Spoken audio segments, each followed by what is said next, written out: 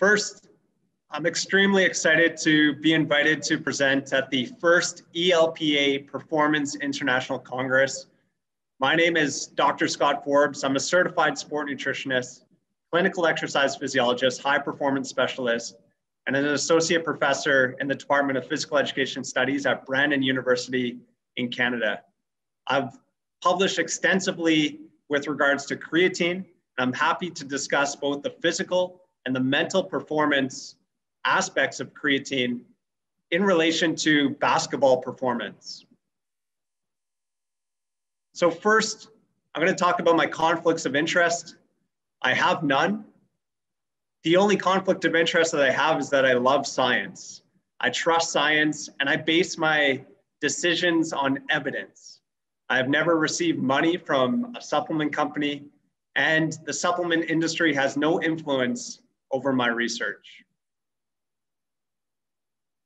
So creatine, it's a non-pharmacological amino acid compound found naturally in red meat and seafood, and when consumed in supplementation form, has been shown to increase performance, muscle strength, endurance, power, and decrease inflammation and oxidative stress. Creatine was actually first extracted from meat in 1832, but it wasn't until the early 1900s when creatine was used to enhance athletic performance. Since then, there's been hundreds and hundreds of research studies which have examined the effectiveness and safety of creatine supplementation. So what exactly is creatine? Creatine is formed in the liver and kidneys from 3 amino acids. Those are arginine, glycine, and methionine in a 2-step process. You can also ingest creatine in your diet. And once it's in the bloodstream, about 95% of creatine is taken up by the muscle.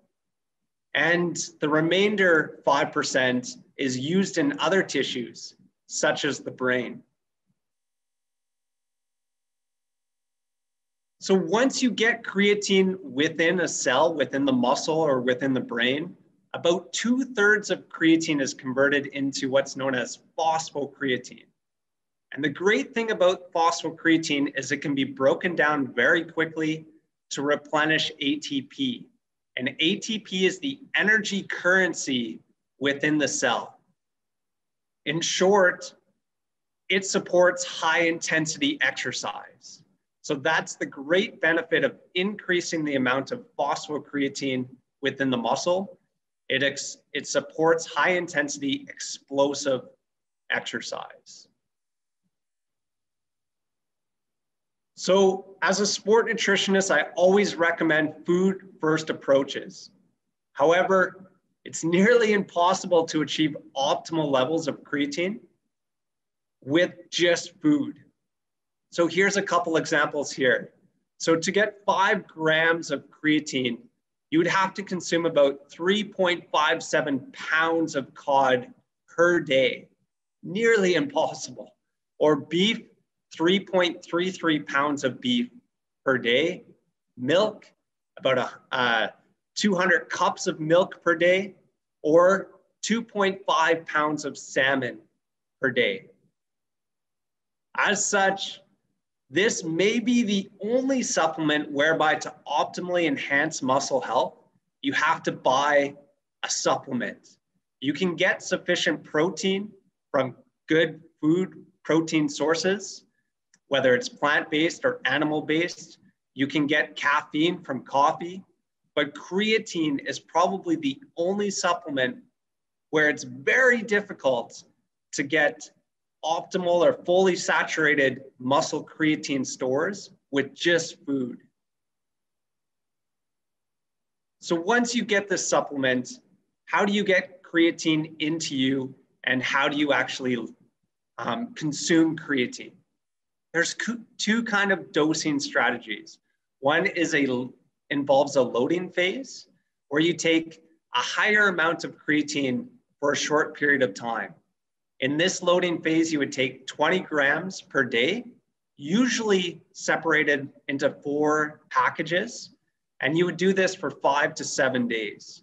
Then you would drop down to a maintenance phase where you would consume 3 to 5 grams per day. Or you can consume the low dose methods where you just consume 3 grams per day for 28 days. Both of those strategies will increase the amount of creatine within the muscle by about 20%. The low dose method will just take a little bit longer to get there. The other way to increase creatine uptake into the muscle is to combine creatine with a carbohydrate or protein source.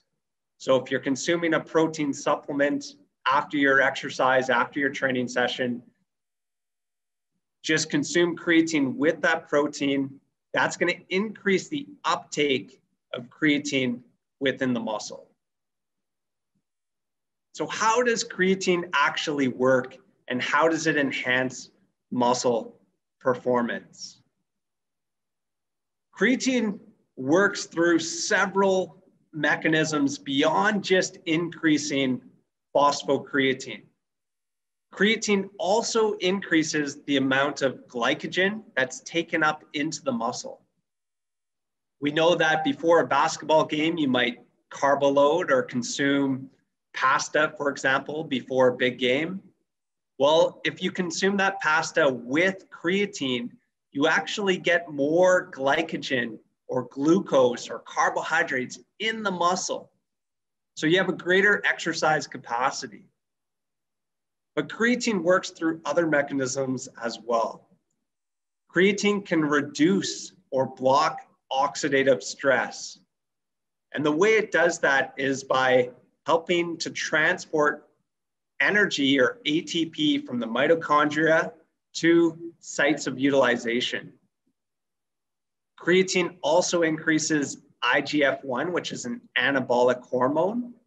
And again, that can cause a cascade of events leading to bigger and stronger muscles. Creatine also increases myogenic regulatory factors. And here's a professor who has studied creatine extensively. His name is Dr. Phil Chillibeck. He's a Canadian professor, and he's showing some of these benefits of how creatine works. There's another great Canadian researcher. His name is Mark Tarnopolsky, and he's showing how creatine can interact within the muscle, particularly with these myogenic regulatory factors, and how it's associated with water retention. So this was a snapshot of one of the quotes within this particular article. So it says, creatine monohydrate supplementation significantly upregulates mRNA content of genes and protein content of kinases involved in osmosensing. Essentially what this means is that when you take creatine, you get creatine within the muscle that's gonna suck a little bit of water into that muscle. But that's gonna actually signal a whole bunch of things within the muscle that lead to the muscle to actually grow. And so in layman's terms, what I tell people is that intracellular water retention signals the muscle to grow. Oftentimes I'll hear a common complaint with creatine is that if you take creatine, you just get watery muscles. But that water retention actually signals the muscle to grow. So that's an important component of creatine supplementation. And then creatine also inhibits myostatin or downregulates myostatin. And myostatin is a key regulator of muscle growth. If you Google search myostatin inhibition, you're gonna find a picture of this deficient cow. And this cow is obviously very muscular. So creatine doesn't have this effect, it just downregulates myostatin. It doesn't completely block it, but you can see the importance of that with regards to muscle development and muscle gains. So what does the research actually tell us? I would suggest if you're interested in creatine supplementation and the science behind it, I would go to this position stand paper. And this was published by the International Society of Sport Nutrition. And it examines everything associated with creatine, the safety, the efficacy, and from an exercise, sport, and medicine perspective. And in this article, they clearly show that creatine enhances muscle strength, muscle endurance, and muscular power. That is very well established and well known. We've conducted some of our own research, and this was in physically active younger individuals or younger adults. And we found that supplementing with creatine enhanced total body strength. That was the combination of an upper body strength, bench press test, and lower body strength, a leg press test, compared to placebo. So if you took creatine, you got stronger muscles.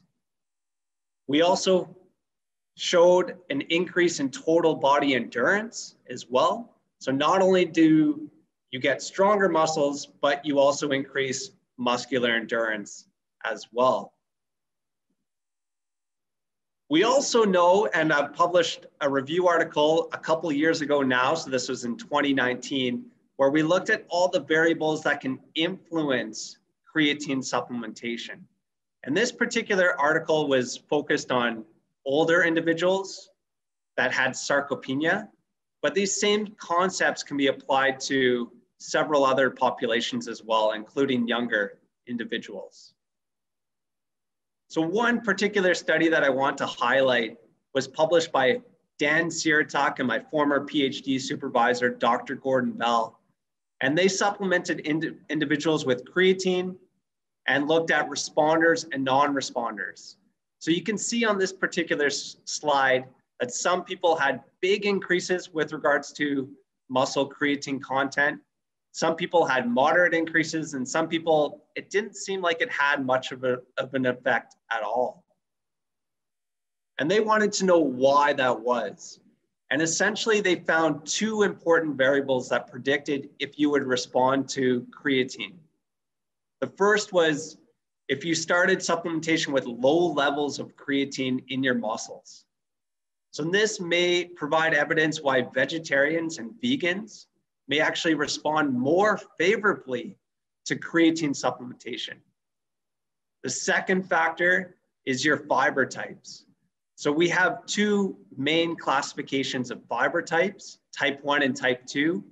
Type 2 muscle fibers are those fibers that are really important for sprinting and explosive type activities, running up and down the court, sprinting extremely fast to get the ball, for example. You would recruit these type 2 fibers. And so individuals that have more type 2 fibers responded better to creatine supplementation. So another common question that I get is, does it matter when you take creatine? So in 2006, Paul Cribb examined the timing of a creatine-containing supplement on strength and muscle changes when performing a resistance training program.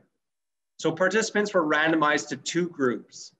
One group consumed the supplement more than 5 hours before and after the training session, and the second group consumed the supplement just immediately before and immediately after training. They trained for 10 weeks and they looked at how big their muscles got and how strong their muscles got. So here you can see that the group that received the creatine containing supplement immediately before and after, so that's the white bars, pre, post, they actually got bigger muscles. So this is lean body mass or LBM, and reduce their percent body fat to a greater extent compared to individuals that consume the supplement in the morning and the evening. But what about consuming creatine just before or after training? Does that make a difference? We've recently conducted a within subject design. So this type of design is really powerful and controls for differences between individuals that may influence muscle adaptations, such as protein intake, genetics, sleep. And we measured their baseline muscle size with an ultrasound and maximum strength.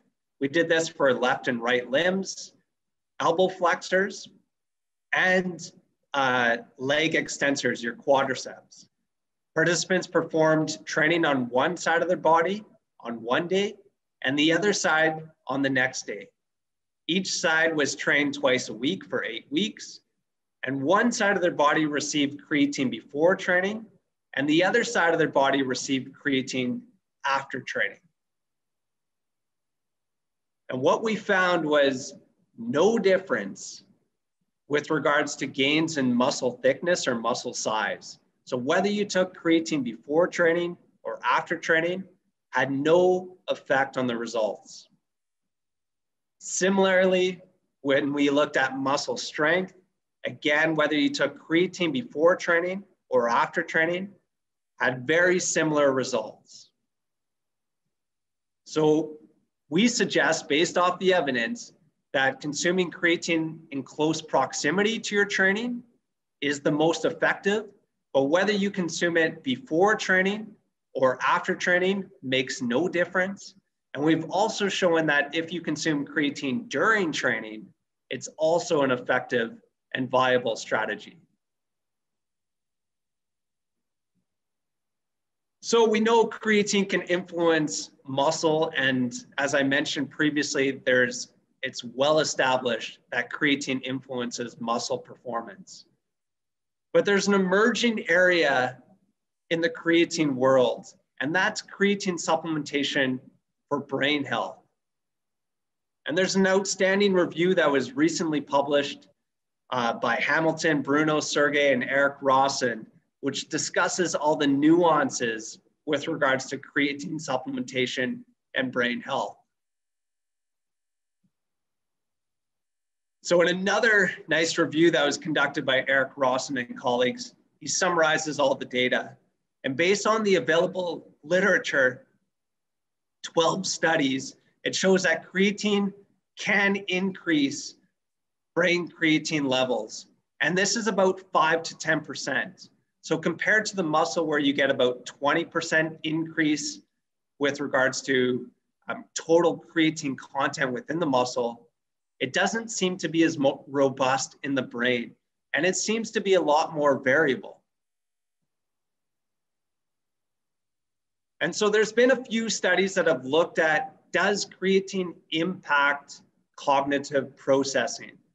And so there's a variety of different studies here that have measured a whole bunch of different cognitive domains, things like memory, processing speed, executive function, that's like decision-making ability, intelligence, and attention. And so I put either smiley faces if there was a positive effect of creatine, or a neutral face if there was no effect.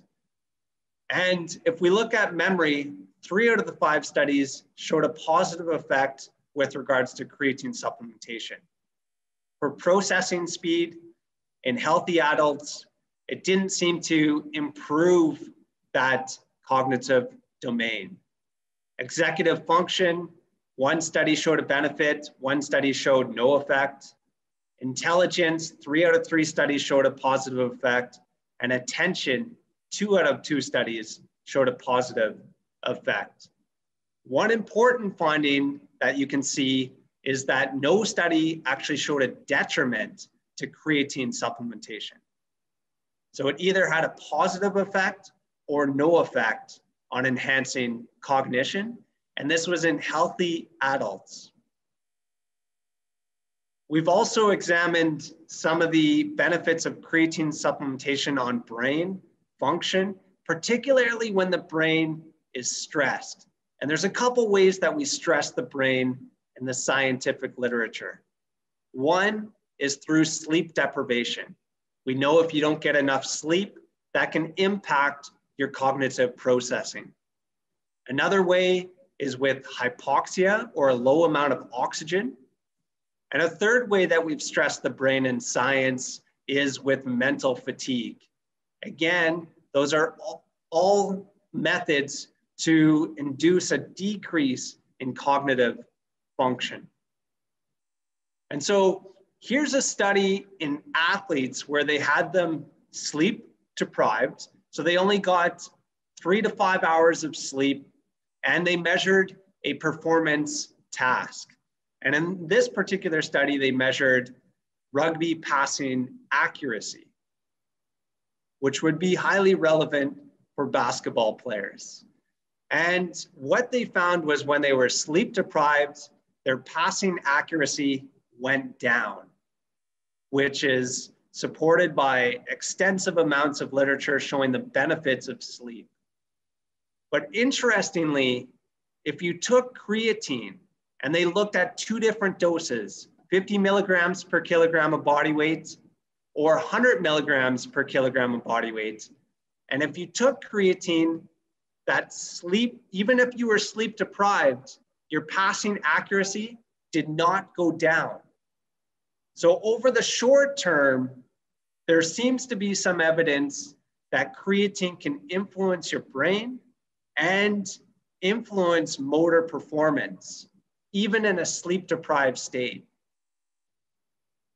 And we know that sleep is extremely important. So we know that impaired sleep can have large decrements on performance. And we also know that sleep extension can actually improve basketball performance.